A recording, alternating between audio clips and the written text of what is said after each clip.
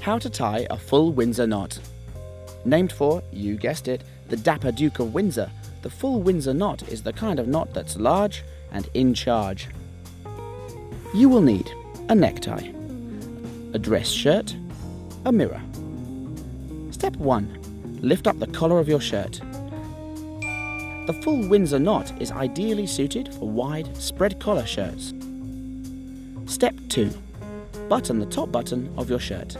Step 3. Drape the tie around your neck with the wider end of the tie on your right. It should be dangling about 12 inches below the skinny end of the tie. The seam should be facing your shirt. Step 4. Cross the wide end toward the left over the front of the skinny end of your tie. Step 5. Direct the wide end around behind the skinny end and up through the loop around your neck, letting the wide end fall down the front. Step 6. Take the wide end with your left hand and bring it to your left and then behind the knot, passing it off to your right hand.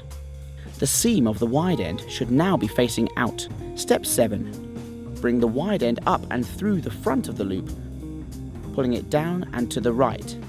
The seam should now be facing out. Step 8.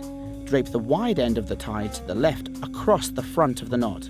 Step 9. Bring the wide end behind the knot and up through the loop. Step 10. Thread the wide end through the top of the knot and pull it down to tighten. Step 11. Tighten the tie around your neck by holding the skinny end of the tie and sliding the knot toward your neck. Step 12. Put your collar down, make any final adjustments, and let your friends call you Duke. Did you know the debonair Fred Astaire often wore a silk tie as a belt?